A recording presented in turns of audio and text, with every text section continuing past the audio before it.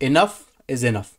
We have been talking on and on about different data structures and their technical aspects and their time complexities without talking about the most important thing with them. That is that how they are important to us in the real world. And that is why I decided to make this video where we are going to talk about number one, why data structures are important. Number two, how choosing the right data structure versus the wrong data structure can actually make or break your entire system. Plus, we will learn about 10 real life problems where I'm going to show you that depending on the problem and requirement, which data structure are we choosing, why are we choosing that, and which data structures not to choose.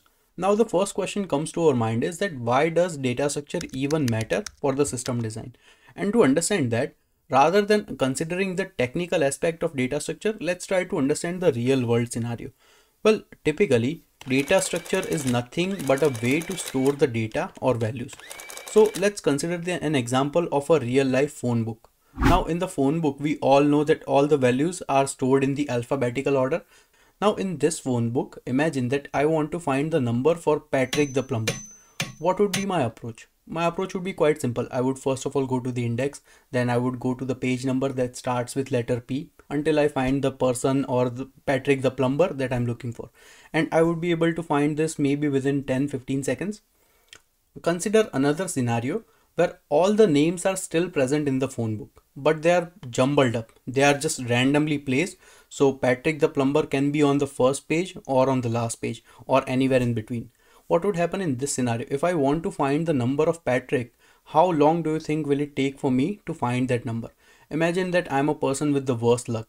And now in this case, the number of Patrick the plumber is actually located on the last page on the very last line. And I start from the beginning. It will at least take me 5-6 hours before I finally end up finding the number I was looking for. And why did that happen? Because the data was not organized properly and the structure was not there. And just with this example, you can imagine how powerful it is to store the data in the appropriate manner depending on the application. First, let's make some assumptions clear.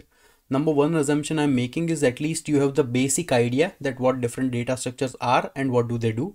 If not, I would encourage you to go ahead and check out my video on overview of data structures. It is going to be really helpful. Number two, I want you to understand that what are the time complexities for each and every data structure. And I can imagine that it's difficult to memorize these things. Neither you should try to memorize it. So for that, here is a very good cheat sheet. So take the screenshot of this. Now for the case study number one, we are actually trying to see that how can we find out the connection between any two people in a social media. This is a very good real life scenario. We use this in LinkedIn, Facebook, Instagram, all the other places. Now we want to find out that if we are given the values of two different people, how can we determine that are they friends of each other? Are they friends of friends, or are they friends of friends of friends, or maybe something else? So for that, we have actually multiple options of data structures to choose from, but ideal data structure in this scenario is going to be graph, where we are going to treat every single person as a node inside a graph and their connection. So if they are friends with each other, we are going to create a link pointing from one node to another node. Now in this fashion, imagine if you are given n number of nodes, some of them are connected with each other and some of them are not connected with each other. Overall, they form this entire social network where we can actually find links between any two people by doing a breadth first search algorithm between those two values. And that would give us that how many number of connections are there in between these two people and how closely they are related with each other. So this approach is actually quite good. If we see time and space complexity in this manner, the time complexity is actually going to be the time complexity to take for us to complete the breadth first search algorithm, and that takes typically big O of v plus e, where v is the number of vertices and e is the number of edges. So this would be the most optimal solution. But imagine in this scenario, rather than using a graph, you are actually using an array to store the information for any single node, how many number of friends it has. Now in this scenario, if you try to find the connection between any two people, the number is actually going to be in the exponential time complexity. That is disastrous. So that is why you should be choosing graph in this kind of scenario. Now let's talk about case study number two. That is search engine indexing. Now, what the search engine indexing means, that there are web pages currently stored in many different areas and many different places, and they are all associated with their importance and what are the type of tags and keywords are present in there. So whenever you type something in the Google immediately finds you the result you are looking for within milliseconds. And how it is able to do it is that it actually stores all the information that you are searching for with the appropriate hash maps, and on top of that, with these hash maps, it is also giving rank to every single web page as well, that how important and how relevant these web pages are. So that is why the indexing is quite quick. It is, you can consider this like a dictionary or a phone book, where all you need to do is go to that particular specific hash and then fetch the appropriate value. So usually the time complexity is nearly in big of one time or constant time, and that is what we experience on a day-to-day basis. But in the same scenario, imagine that if we were using some data structure like array or linked list, well, our time complexity would go to big O of n, but in this case n is a significantly higher number, because we know that there are millions or billions of web pages in the internet. So if we want to find the answer that we are looking for, it would probably take us hours or even days, depending on the search query that we are trying to put out, which Google is able to do it within seconds. So that is why choosing the right data structure for this type of scenario would be hash map or hash table. Now let's consider the example for online gaming leaderboard. Now we all know that there are a lot of games and people play all the time, and some players are above the other players, and depending on the ranking they have, the numbers keeps on going up and down. Now for this scenario, if you want to build up a system like these, the ideal way to build would be to have a sorted set or a heap as a data structure that is going to keep track of all the people in the sequential manner.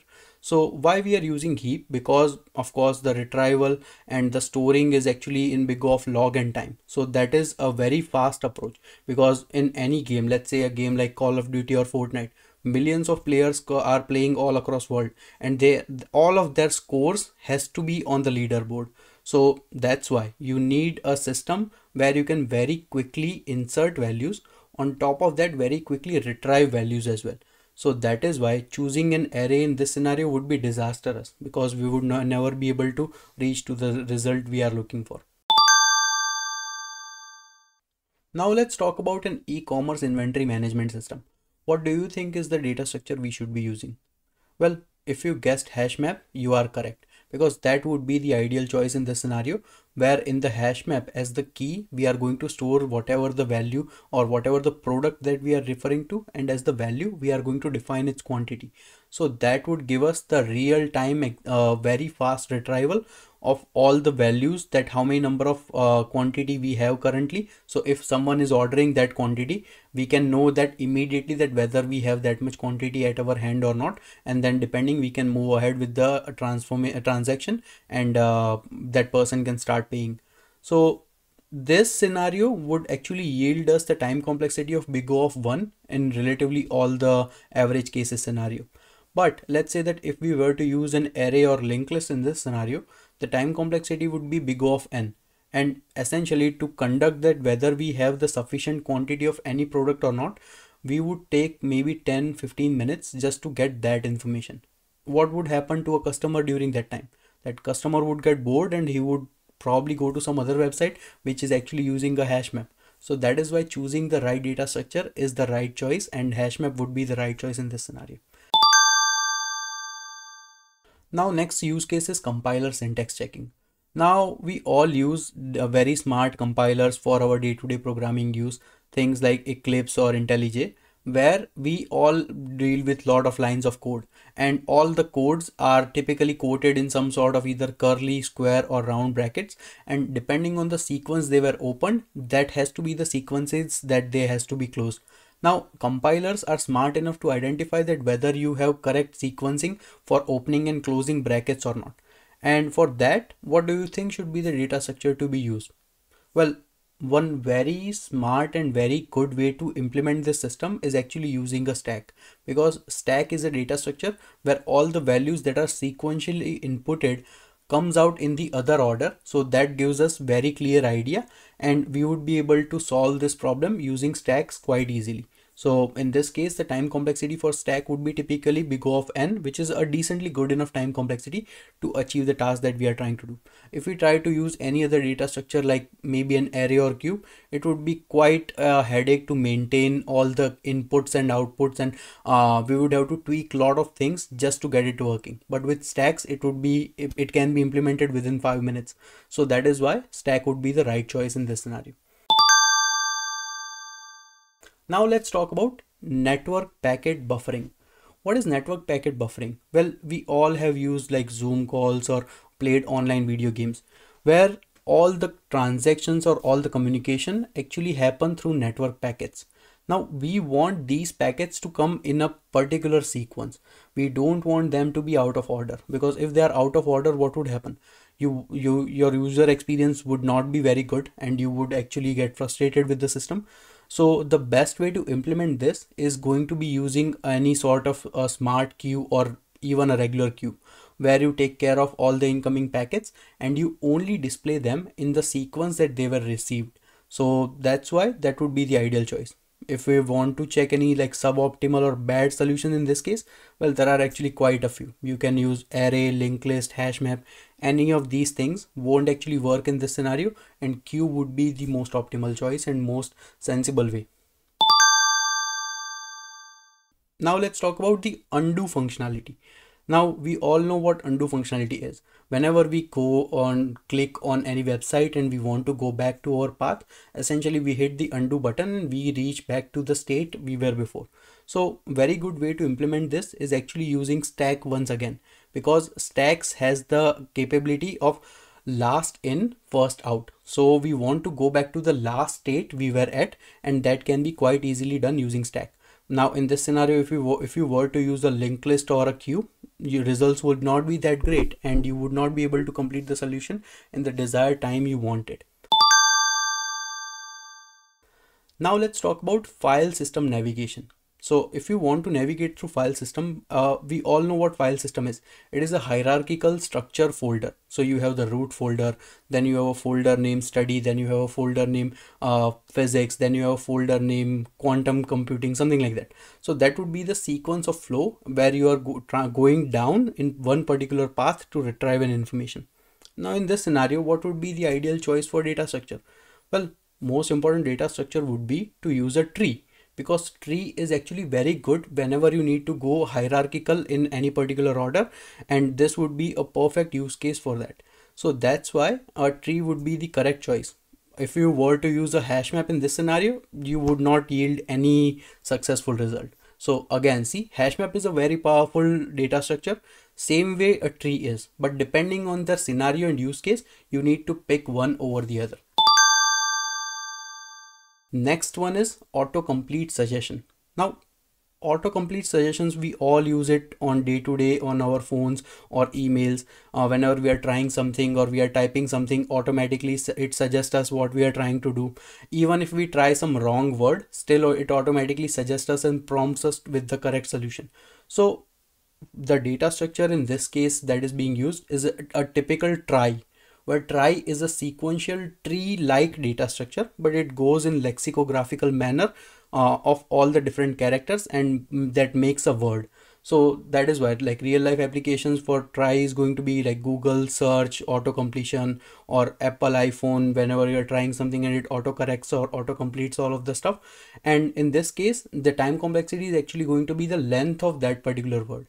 But if you were to use some suboptimal structure like let's say array or strings, well, essentially the time complexity would be in big O of number of characters multiplied by total number of word length that you are trying to make. So it would be quite huge and quite disastrous. So that is why trie would be a good choice in these type of scenarios. That if you want to allocate appropriate memory in any particular operating system. So let's say that this is a scenario of dynamic memory allocation. Now, if you want to dynamically allocate memory for a continuously growing or shrinking type of data structure, what should be the optimal choice? Well, of course, in your mind, it's gonna click that you have to use a linked list in this scenario. And why linked list would be the right call? Because linked list is not dependent on a fixed chunk of memory. You can have one block here and one block here and one block here, and all they need to do is point to each other. So whenever you need to retrieve anything, you can do it. So this would be an efficient manner to store or allocate memory for a dynamically growing or shrinking list. And a bad example in this scenario would be an array, because array you need to have a fixed size and fixed chunk of memory. So that is not a very good way to allocate memory in this case. So now you understood that how, depending on the use case and depending on the properties of data structure, you can actually make these connections amongst each other, and you will try to find the most important and most fit data structure depending on the requirement that you have. Now, there are few best practices that you should always follow. That first, understand your requirements, understand that what is going to be the memory efficiency of the problem that you're trying to solve, and what type of data structure has a similar memory efficiency. So that way you would be able to relate them quite easily with each other. On top of that, you also have to think about scalability. So what do I mean by scalability? Let's say that you have a page with just 10 names on it, and you are trying to find Patrick the plumber. You would be able to find it within a minute. But what if same thing happens with a 1,000-page book? Then it would take hours. So that is how you should think about scale.